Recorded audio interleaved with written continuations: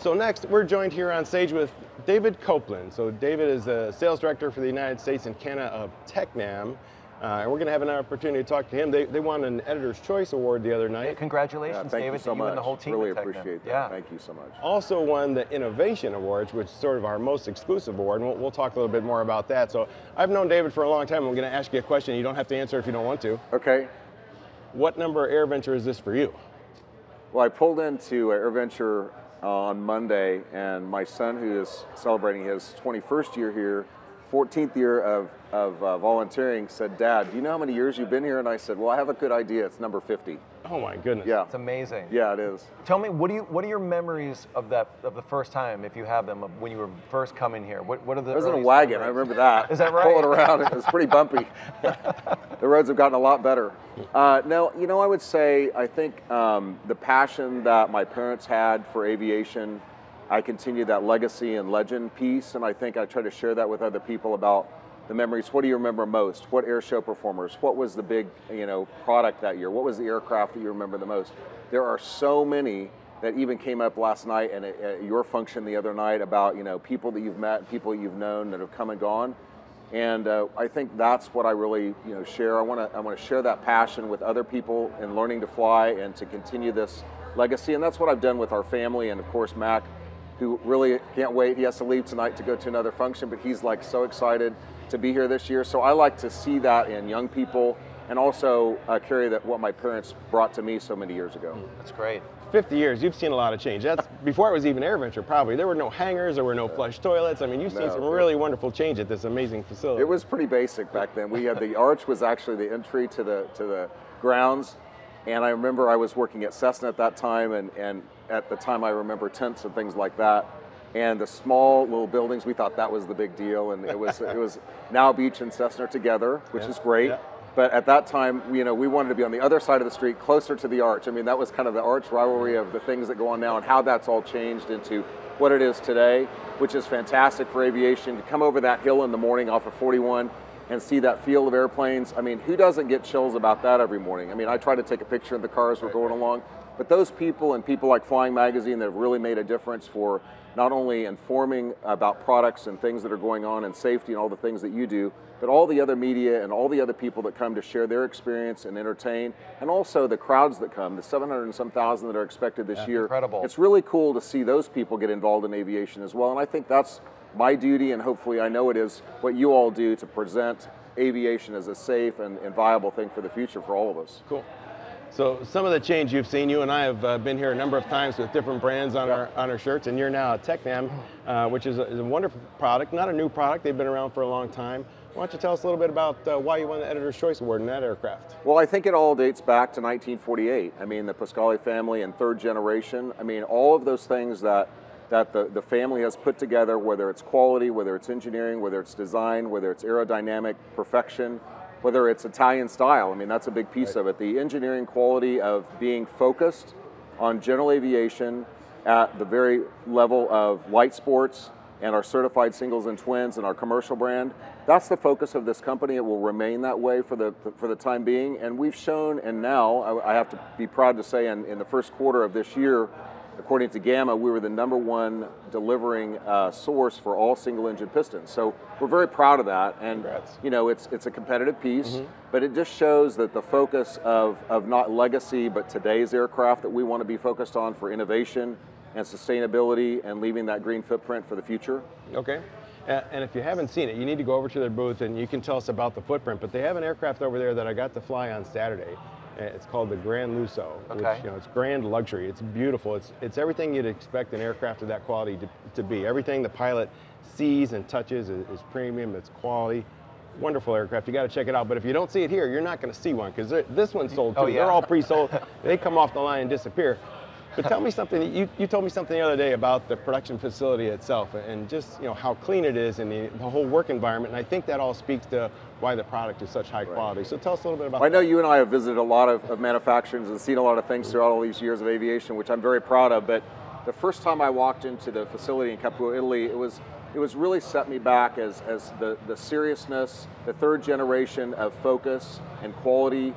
There's minimal distractions, the fact that they work as teams, and it's more of a family atmosphere that you feel, although it's very formal, yet you see people, hand building an aircraft, which, I know there's some robotics that go into some of the larger aircraft and even some of our sophisticated pieces that we make.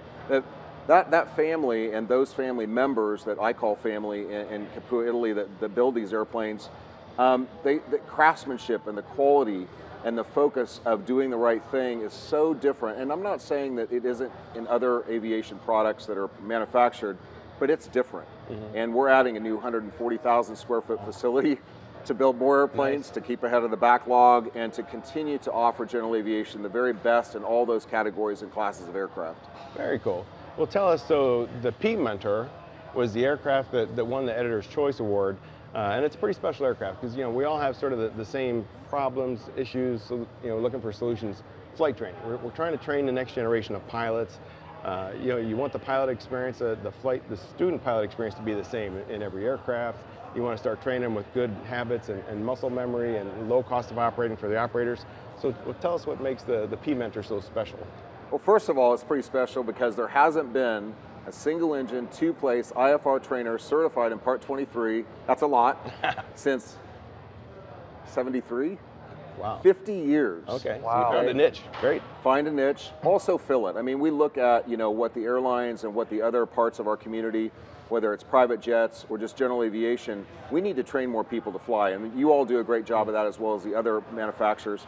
But what we try to do is build those basic airplanes. So this airplane really is revolutionary to this industry after 50 years of trying to develop and perfect an innovative, cost-efficient, green type footprint aircraft for flight schools and individuals to fly with their families or whatever to get into aviation, and also for sustainable flight in the future. So with the Garmin G3X touchscreen, and we have the Rotax engine, and we have a flight platform of aerodynamics that is, I would say, perfectly balanced. Everybody that flies it, in fact, some of your people have flown it from flying, and I said the first three words, and they say it's super balanced, it's perfect for aviation, let's get this flying. This is what students expect.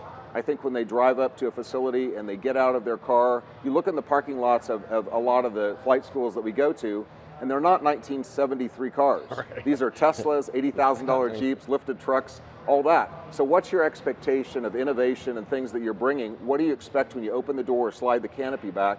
Is you want that same kind of safety, you expect that, and we deliver on all fronts of that, and we're super excited about that airplane and the deliveries. We're already in, I think, 19 countries. We've delivered 160 aircraft around the world. It is by far a revolutionary aircraft that's just catching on as we get them out as fast as we can get them delivered. So it's exciting. Wonderful. You'll see it in the future as well as now at our booth. Okay. Well, it also won the Innovation Award, and that was a really tough choice for us. So it's challenging enough to come up with 6 editorial award winners, right? There's so many wonderful products, so many wonderful companies. That's a tough challenge to come up with the winners. So not only did Tecnam win the Editor's Choice Award, it was also the Innovation Award, right? So we reach out to a number of people and sort of a jury to say, what is the most innovative product? And that's even harder because there's so many innovative products. But when you walk seems like they're showing off. Winning multiple awards. It just seems like a little bit of, real showboats. It's what we do. That's right. It's just what we do. It's Italian style.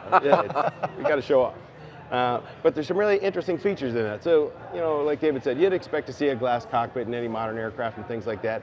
But people that are training in the P Mentor are on a fast track to an airline career. You want to build some muscle memory and some good habits right away. And there's something really special in the P Mentor, right? You're going to walk up to it, you're going to see it's a fixed gear aircraft. Well, what's in the panel that's going to surprise people about landing gear? Well, there's an option that we have a landing gear switch in there. It's basically for practice and rogue memory for when you graduate to the 2006, which is our twin that we'd like to train in. So it's those things that we go get that muscle memory and get those procedures and cockpit ready for those students that are going to progress into other licenses and certifications with the FAA. So we try to put those things in there so that they're ready for the next step in aviation, and we provide that as a stable platform.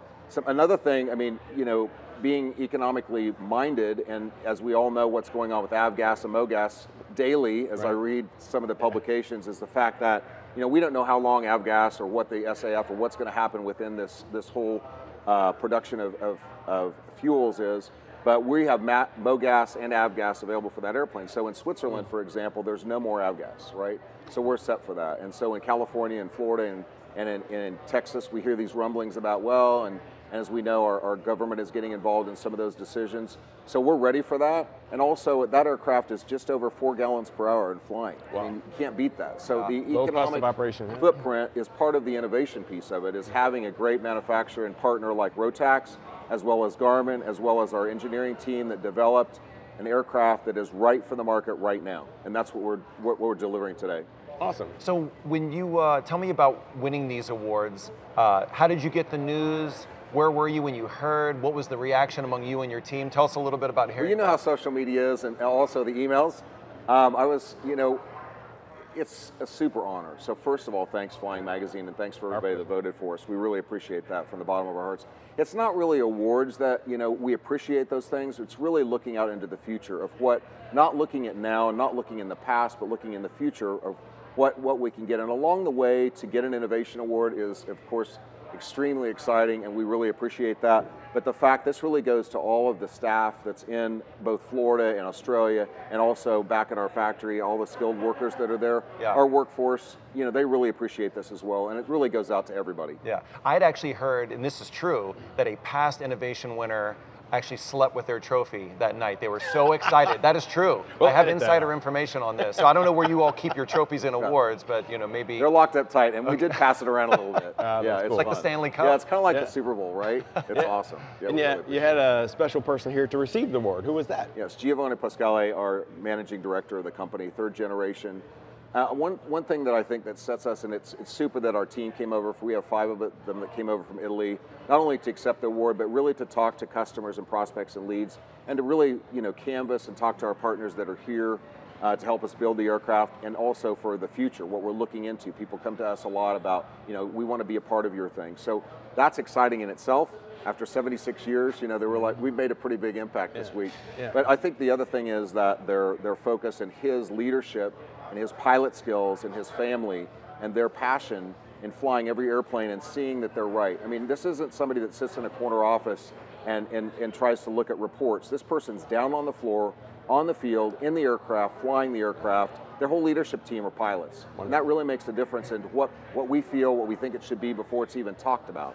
So that's an exciting piece that I think Tecnam is unique in today's industry. We've seen it all change through the years, but I think that piece of it keeps it real and keeps the passion to focus on general aviation. Okay. Well, in our last 30 seconds, because you mentioned future, I'm going to ask you: is there anything you want to leak out or keep the any exclusive you want to give us here to boost our ratings? I don't think we can do that today. I value my job a lot. But no, I think, keep watching. We always come to the shows. Almost every show that we come to, we have a press conference today at 11, and we're going to talk about some of the innovations and things that we brought to the show and in the future a little bit. But we like to bring things real. We've looked at several programs, whether it's hybrid or all electric, and we like those to be real programs. We don't like 3D things appearing on the internet. We want to show that it's real and we can bring it to marketplace, or we will not offer it. So we usually bring it either certified or right on the cusp of certification, and we'll continue to do those things. Yeah. Well, congratulations again on your multiple awards. Thank you. That's a great honor. We got a great team, and we really appreciate Flying Magazine, that's for sure. Thanks for joining us, David. Really great. While you're here, you want to tell people where to find you on the field? You're just a little bit south of here, right? Yeah, we're on Celebration Way, just off Can't miss Celebration Way. Look for the Italian and the American flag. We're at 247. Please come see us. We'd love to see you. And thanks to everybody in general aviation for supporting us and keep flying. All right. Well, thanks for joining us today, David. Thank you, David. Have a great show. Thank you. It's great to be here.